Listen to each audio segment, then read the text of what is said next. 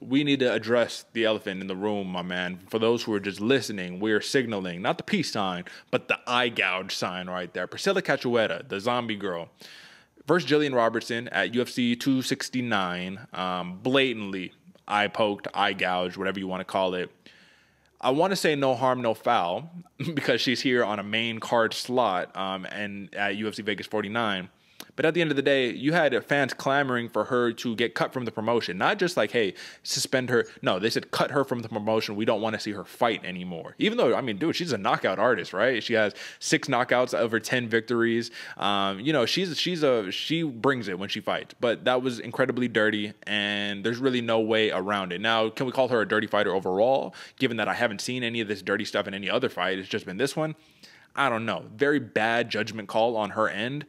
But I want to know, what do you think are the repercussions of her being rewarded with a main card slot after doing this? What's going to be the ripple effect in the UFC? Because, you know, then it's like, okay, so I can get away with nut shots then. I can get away with these blatant fronts. It's not as bad as eye poke, right? So you should have no problem putting me on the main card. If I do it, what do you think?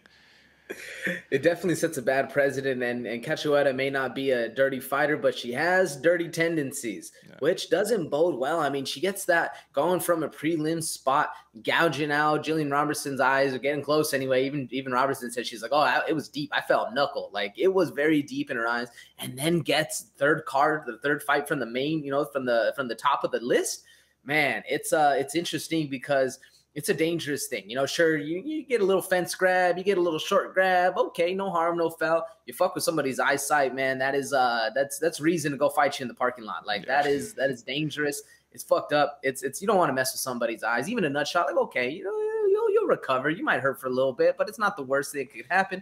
Obviously, there's a lot of bad that could come from that. But the eye gouge, man, it's just it's insane and doesn't set a good precedent for the rest of the fighters out there that say, like, oh, you know, I can, maybe Uncle Dana likes a little bit of heat over there. He likes a little bit of controversy. Okay, cool, whatever. Let's see how this gets done.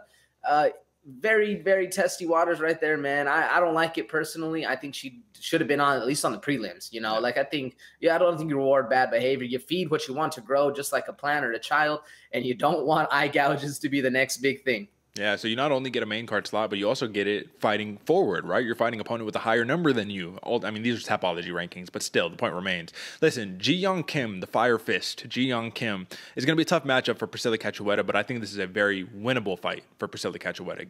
Aside from the eye pokes, aside from all of this stuff, listen, there's nothing we can do about it at this point. Now, she's fighting. It is what it is, man. And in this matchup, we see Fire Fist, Yeon Kim likes to fight behind her jab, but she hasn't been able to utilize her length, man, as of late. I don't know what it is, but she got the 72-inch reach. She fought Molly McCann in her last fight, and Molly McCann brought it. She brought the fight to her, right? She says, listen, I got the short reach. That's not a problem. I'm going to stay in your face. I'm not going to allow you to just jab me up. I'm going to keep you on your back foot, all that.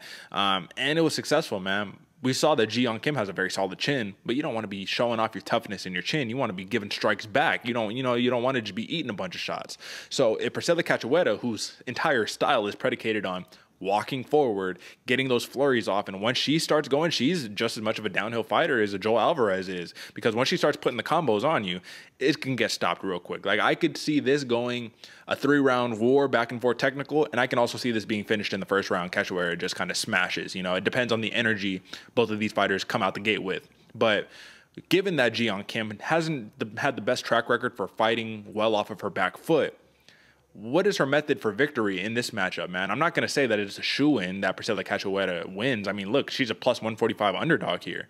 But this is one of those matchups where you don't look at the odds, you don't look at the names, you don't look at the faces, you look at stylistically, how does Yeon Kim win this fight?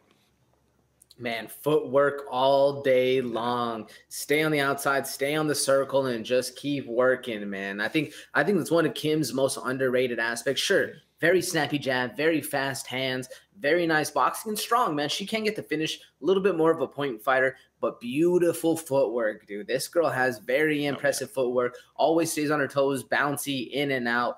She's going to need to stay on the front foot for sure. And if she can stop that downhill pressure that Cachoeira likes to have, it'll be the best way for her to go. Kim is very dangerous, but so is Cachoeira, man. Very winnable fight for Cachoeira.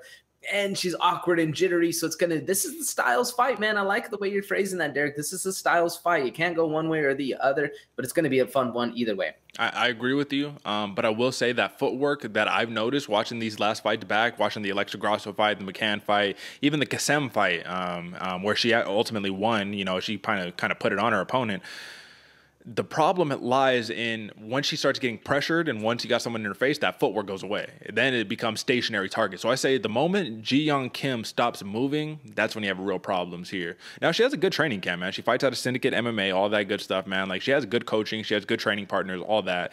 Cachoeira's fighting out of Figueiredo team. So, I mean, she got some good coaches and all that good stuff, too. But I just think that, like I said, if Ji-Young Kim can't mix it up a little bit and maybe try to get a takedown, maybe try to work a little something, which is not really her game, this is just going to be, it's going to be favoring Cachoeira on the feet if she can get in and close that distance and not get ate up by the jab. So either that jab needs to stay popping and you stay on your bike, or you fall victim to the flurries of Cachoeira. That's basically as simple as I can make it here, because if we're looking, it's been a rough go for Cachoeira. Let's not forget, you remember she fought Valentina Shevchenko and she got outstruck by like 150 strikes. Like, it was like literally like 2 to like 150, like crazy. She's bounced back pretty good. She lost against McCann. She lost against Luana Carolina. But she got a win against Shannon Dobson, knocked her out, devastating. Finished Gina Mazzani. That was devastating. And then, you know, when the fight goes to the ground, it's not good for Cachoeira. So if this fight stays on the feet, we'll see what happens. I'll just go straight off the bat, AJ. I don't really have much more to say on this, but I like Cachoeira at live dog odds on here. Unless you got anything else to say, to comment on this one, man. Give me the over and under, which is 2.5 rounds and all that. Ooh, I'm going with the over, Derek. I actually like Kim in this fight, man. It's a very closely matched fight. I think if Kim, like you said, can maintain that jab, maintain that footwork, it's going to be really well for her. Kind of frustrate Cachoeira, because once she does, then it's a whole different fight. Like I said, I'm going Kim by decision. I'm taking the over, man. It's going to, either way, close fight. I'm a huge Fire Fist fan, AJ. If you remember in her fight against Molly McCann, I picked Ji-Young Kim. I was hyping her up. And when I saw the performance, I was like, damn, man, comes to bite me. It's okay. It is what it is. It's the fight game. We all have off days, right? Off nights. But back-to-back against Grasso and McCann, and then we saw the loss against Antonina Shevchenko. This is kind of becoming a pattern here. If you look at, she's 2-3 in her last 5. She is 3-4 in the UFC. And I think Priscila Cachoeira, who is 2-4 in the UFC, is going to be motivated as ever, especially coming off the, oh, she's a dirty fighter. She's probably going to be like, well, none of this dirty stuff is going to happen if I just knock you out. So I'm going Priscila Cachoeira in this one, brother, and I'm going first round to TKO. I think she gets straight to it. I'm taking the under on this one, man. So am I a fan of the dirty practices? Absolutely not. But do I think she's a talented fighter? Yes, there's no doubting that. We can't even sit there and just kid ourselves here. Cachoeira is dangerous as they come, and she is in the cloth of the Josiane Nunez's, where it's like you don't want to stand and go toe-to-toe with her. So should be a fun one, folks.